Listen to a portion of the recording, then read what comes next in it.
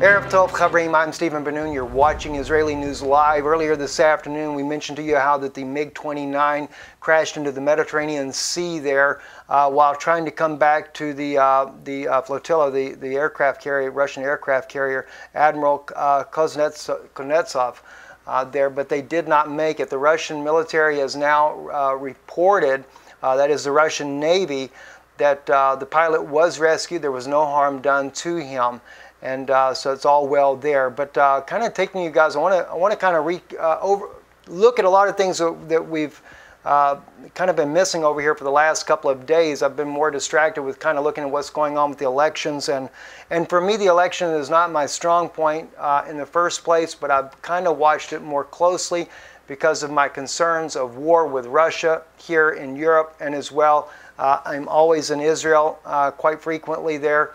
And that's my home. That's my homeland, is Israel. So I'm always concerned about what's going on in Israel as far as the Syrian war and the different things that are going on there.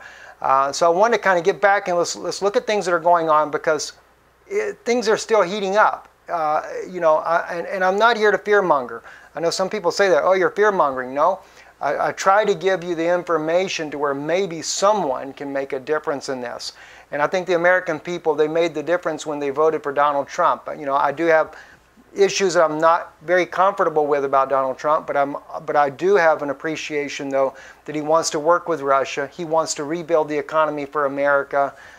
There's good things that this man wants to achieve. He also wants to stop fighting against Russia in the Middle East and help Russia to defeat ISIS. These are things that I'm very supportive of, and I appreciate this about President-elect Donald Trump. And my biggest concern is, though, is that Obama might try to do something really radical before Donald Trump gets into office, where these things could be changed.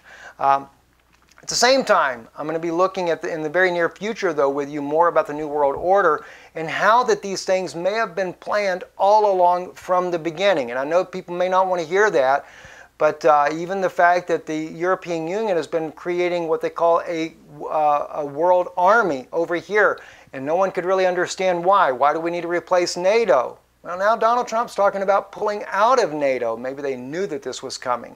We're going to go into that, but this isn't the time. Right now, let's take a look at other news that's going on. Britain is set to deploy batteries of high-precision long-range missiles on Russia's border. They're actually going to Estonia. And these are very serious ballistic missiles. We have not seen this, and this is bigger than during the time of the Cold War. Putting this type of ballistic, high-precision ballistic missiles there in Estonia there on Russia's border, friends, this is not good at all. We're talking about a guided multiple launch rocket systems capable of destroying tanks within a 45-mile range will be lined up on Russia's border. You know, it's not a nuclear missile, but they don't really need a nuclear missile. There's enough nuclear missiles in Germany and Romania already that would take care of that. In fact, I saw photos earlier today of the missile launcher systems over there in Romania today being set up as well, part of a program that the United States was doing, a war game that they're doing over in Romania. So tensions are still very high here in Europe on Russia's border, even though Donald Trump is now the president-elect, and it seems to kind of cool things down a little bit. There's still a lot of tensions and a lot of stress. I don't think that we would see Russia try to do the first strike situation here, but if anything, you never know what could happen with NATO, with their nerves being on edge as it is. Moving right along, though, as I said, Obama certainly has not changed his mind and about what he's doing in his pledge to help NATO. The 3rd Armored Brigade Combat Team 4th Infantry Division has begun its movement to Europe, loading the first trains this week that will send heavy brigades worth of tanks, Bradley fighting vehicles, and other equipment overseas in support of Operation Atlantic Resolve.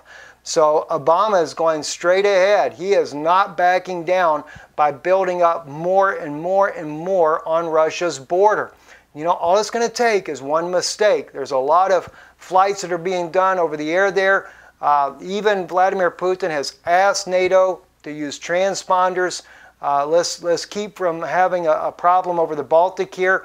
but NATO has refused. They're not going to use transponders. So all it's going to take is going to be a crash. Somebody's going to crash into the other, something's going to happen, missiles are going to fly, and this thing could really get out of control in a hurry.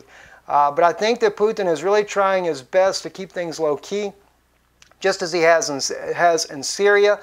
He did a no-fly zone, no bombing campaign over Aleppo and the region there around Aleppo for more than 2 weeks now, and trying to bring about a cessation of hostilities, only to be repaid by the Syrian, the U.S.-backed rebels and the al-Nusra and al-Qaeda forces there. They have bombed civilians. They have used chemical weapons on the civilian populations in there. And of course, you know, in times past, they've blamed all this on Bashar al-Assad, and all these chemical weapons that have been blamed on Bashar al-Assad, only to prove by journalists such as Vanessa Beeley that have clearly shown that the chemical factory is actually in the hands of the U.S.-backed rebels. So those that are making the chemical weapons and using the chemical weapons are the U.S.-backed groups that are in there, and NATO groups that are backed by them as well. So things are just very tense. And speaking of tense there, another thing that kind of cropped up today, and this is on the Syrian military. Now, I don't think this is the Syria's military's official page, and this is where we had seen the other day they're going to burn alive. But as I looked at some of the posts that were on this particular page today on Twitter at Syrian military, I have a strong suspicion this is not an official page for the Syrian military. So I want to make sure I correct that on there. I was very concerned about when I saw that they were going to burn the terrorist alive, and I just thought that that did not seem normal for the Syrian government to make that type of announcement. And then again, I've seen some other posts that were questionable that would be from the Syrian government. So I believe this is probably a private individual's post here, but nonetheless, they're showing a photo here of the R-33 missiles. And at first I thought, wow, they look just a little bit too big to be R-33s. But if you look at the fin structures on these, and they say that they're in Latakia Air Base, that's the Russian military air base there, on the west coast of Syria there, close to the to the Mediterranean Sea. That's where I get my twist up of words. I get too much going on in my mind. I think I said it earlier, Syrian Sea or Syrian Ocean or something when I was speaking about the Mediterranean and the MiG-29 crashing in there. Too many words, too fast. I got to slow down, guys. Slow down, Steve. Anyway, so don't cross my words up there. Anyway, the R-33s, let me kind of give you an idea of what these look like here. This is a picture of it here, because when you look at the one here, it seems to be gigantic, but it's really not. The exact same structure, though. You got the same fin structures, the squares in the back, the long fins here. But the serious thing about these guys are what these missiles are used for. If you look at it on the Russian pages there, they talk about just being a precision-guided missile.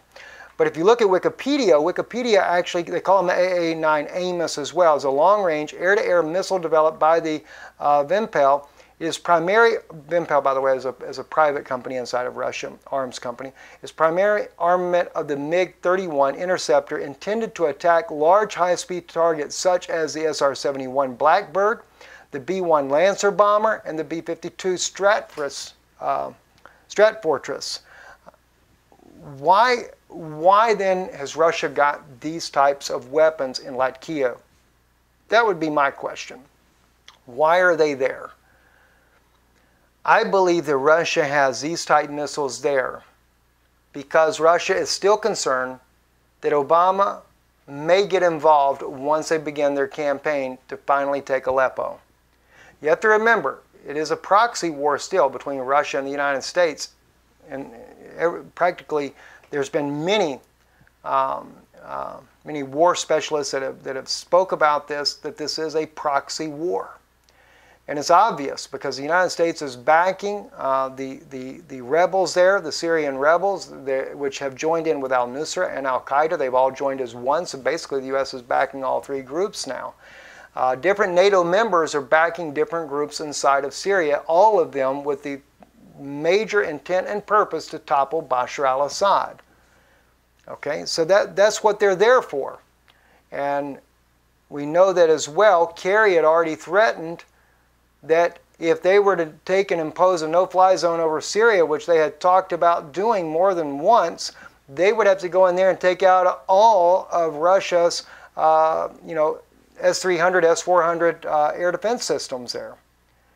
And not only that, he said, then we would have to make sure we ground every plane. Well, does that mean grounding them by shooting them down, etc.? I think that Russia is concerned that they may get into an altercation with NATO even over Syria, because they have been very intent on toppling Bashar al-Assad. Has Obama given up on Syria? I don't know. I don't think so, because they continue to arm the Syrian opposition. Al-Nusra continues to get Grad launchers, Grad missiles, etc. Heavier and heavier military power has come into the nation there to fight against Russia and the Syrian military. So I don't think they've given up on this as of yet, and I think that this is something that Russia is doing as a backup plan. They're going to arm their R-31s so that in the event they get into a war in the air, they've got some extra firepower. Don't say that America doesn't have it and NATO doesn't have it. Sure they do. They all have firepower. NATO has a lot more planes than Russia ever thought about having in that case. Final closing in our broadcast tonight here, something I thought was important that I wanted to bring up to your attention as well. It's on the Times of Israel. Israel to launch a major expedition to find Dead Sea Scrolls. 3-year bid to find more biblical manuscripts will begin next month, Israel's Antiquities Authority officials says. I think it's an incredible thing that they're doing, and I pray to God that they do it, and they do it quickly, because I am very concerned that in the very near future they're going to make Jerusalem an international city, and it will be ran by the United Nations. In fact, I just got a message from Brother Kellen Davison, who is in Israel, and he has said to me, he said, Steve, I have not seen this number of UN vehicles in and around the old city, never before as I am seeing now.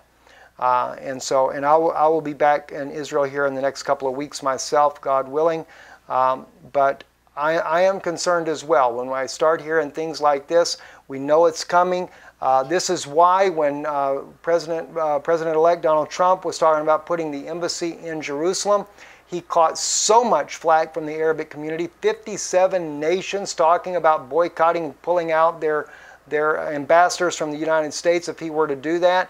They are majorly pushing this for this to be the New World Order capital, possibly. I know that there's been other suggestions that the capital may be in other parts of the Middle East, but I think Jerusalem may end up being where they're going to put the capital at. So very serious situation. It's where the Antichrist will try to rule from as well. So I'm praying that Israel can get these scrolls, because the last time the scrolls were discovered back in 1948, 49, and 47 even, I believe, as early as dates that these scrolls were being discovered. We know that the Catholic Church got a hold of them all, because back then it was still largely under Palestinian control, or the Arabic control at that time. So the Catholic Church got those scrolls even under British control there, and they were never able to get it, or Jordanian. You know, so many different nations are involved there. You know, the British, of course, we know in 1948 they pulled out. That's where we had the Independence War. Not saying I don't understand the history. We know that the Jordanians fought along with Israel in order to be able to stop Israel from taking more of the land that belonged to the Jewish people. And then what happened is that's how we ended up with the West Bank. That's from where the Jordanians fought, and we also lost Jerusalem in the War of Independence. It wasn't until 1967 that we took Jerusalem back in the fight there, when all the Arabic nations come against Israel. And finally Israel took the old city there, only to give up the Temple Mount back to the Palestinian, as they call it today, the Palestinian Authority. They weren't the Palestinian Authority there. It was basically the Jordanians. The Jordanians are still controlling it to this day. But they try to create a state within a state, which I'm not for that to begin with. So anyway, they are talking about doing this search here, and I don't know if they're going to get it done before things change. And of course, we already know that the Palestinians are also trying to take control of the scrolls as well. A lot of serious things going on. Anyway, friends, I know it's been a little bit lengthy of a news broadcast. I am about to do a special broadcast this evening on a message that's on my heart that I wanted to share. And I'm thinking about uploading it here on Israeli News Live as well, because people still have not recognized we have another channel called the Noon Institute. I may just load part of it here tonight and put the rest on the Noon Institute, so those of you that want to be able to see these type messages can go to our new channel for that. I'm Stephen Ben-Nun, watching.